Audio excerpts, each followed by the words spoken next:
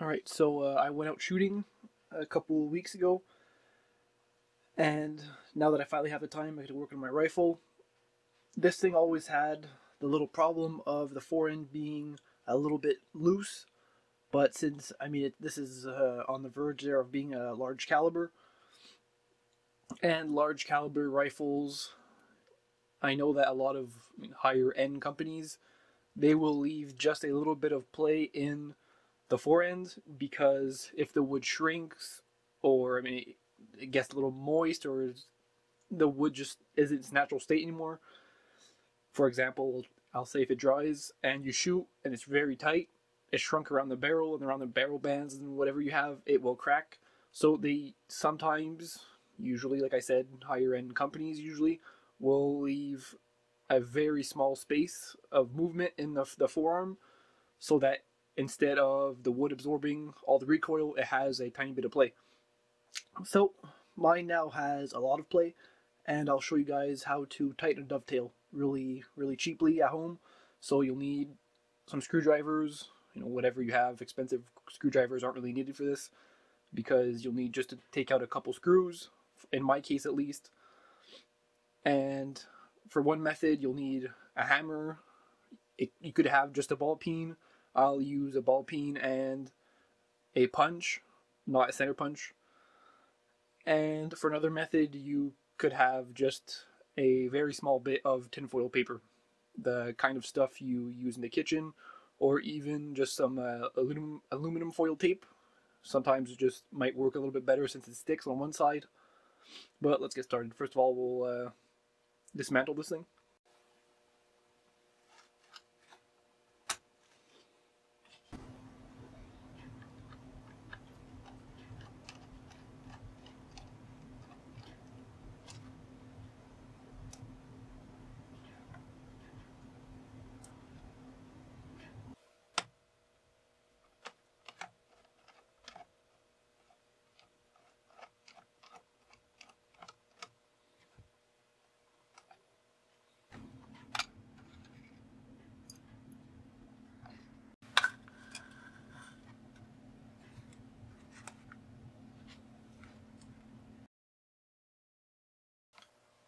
Now that the rifle is flipped upside down and being held in place, we could see the dovetail here, and here it is, very loose. You could just slide it out. One of the main issues with a loose dovetail joint like this is that the tenon itself, which is this moving piece right here, which is supposed to be immovable in this state, you're supposed to use a punch to move this thing, to align it properly. One of the issues that a loose dovetail like this causes is that the tenon is going to strip out. So pretty much 2 screws that I took out before come into these holes right here, and these holes strip out because it's going to be too much to one side, so you'll strip out the threads on the tenon. On one side, the first few threads are going to be stripped out. Then on the other side, you'll try to push in the screw more, you'll strip the threads in the screw. So what I'm guessing now is that this is a new tenon that I ordered online. So it is loose. This is a new production, and this rifle is about approaching 150 years old, I think. So it's normal that the specs aren't totally the same, but I'm still pretty happy that it's a drop and fit almost. So let's get to the methods right now. So method number 1 would be using just a ball peen hammer that I have here, and you would want to just not add a little burr, but just curve in the dovetail edges just the slightest bit inside so that it tightens it. This doesn't cause damage to the firearm in any way or shape or form. You can't even see it. The second way would be to take a punch and do the exact same thing. Beat these things in. This also doesn't cause any harm. You're just displacing metal. You're not chipping anything off.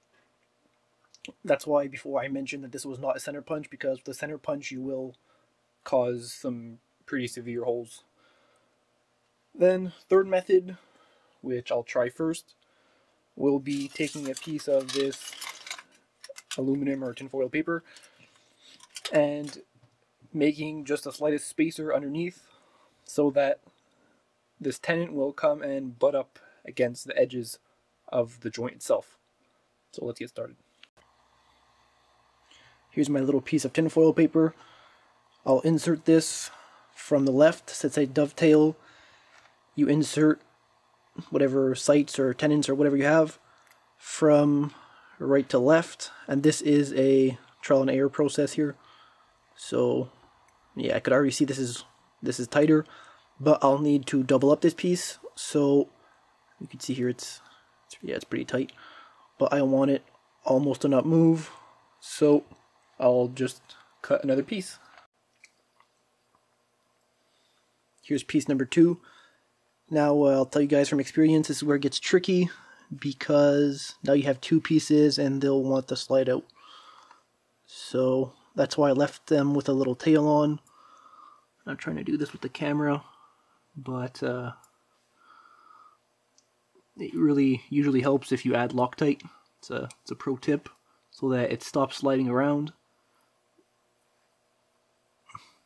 There you go. See, again, I could add another layer of tin foil underneath. It's tighter, but not the way I want it. So I'll take this out and cut another layer again. So piece number 3 is in. As soon as I slid in the tenon, it pretty much snapped right into place like it's supposed to be. But I'll try to push my luck here and add another 4th one, because I could still move this a little bit, but it really tightened it. So I'll try to add another piece. So piece number 4 is in. Really can't complain now. It's very tight. Has a nice tight fit. I'll clean the edges up and I'll come right back. Just a little extra safety precaution here. I'll lightly tap the edges with the punch, just to make them bend in a little bit.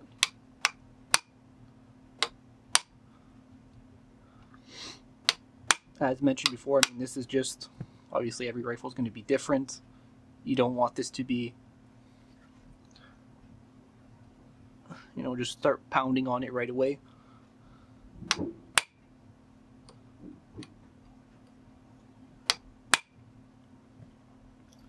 Alright, so that's about good. I'll build the rifle back up and I'll come right back to you guys. Alright, so final checkup here. You can see, built everything back together, perfectly how it's supposed to be, and there's absolutely no play now in here. Up and down, left to right, no play. The screws went in fine, everything was good. Always do a function check once you dismantle something. I've had it happen to me that I only took off the forearm, like I just did right now. Everything was fine. I put it back together, gun was working, was cycling, the action was nice. I put 2-3 rounds in it, try to cycle them, and they wouldn't feed. Issue was that the cartridge feeder plug there, the little thing that's on top of the spring that pushes the cartridges into the action, was slightly crooked, so it would push in the cartridges crooked, and then the cartridges would go in the rifle crooked, and they would get stuck sideways at an angle, and the bottom actions, it would cause double feeds. Slight issue, but it really gets you thinking about like what you did wrong. And it was just a little feeder. I lubed everything up. Everything was nice. Always lube everything back up. So yeah, really quick video here. Takes only a few minutes to do this, you know, the assembly, everything included. Hopefully I didn't drag this on for too long, but it's a really simple way to do this at home. That's what gunsmiths do. The only really new way of doing a dovetail is if like you weld it back up and have a milling machine or have a specialty file and just refile it again. I mean, this is, I've watched multiple videos, I've looked a lot on forums, and that's what people say to do.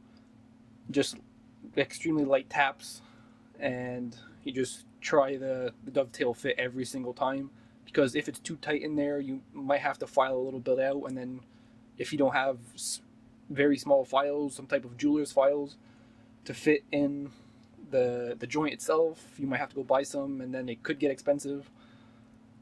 But I mean, just the way I showed is extremely simple. Just with the aluminum foil, it only takes a couple minutes. It's really, I mean, that stuff is only a few dollars at the grocery store. You could even go to the dollar store if you want. So, yeah, that was just my little 2 cents here. So, thanks for watching.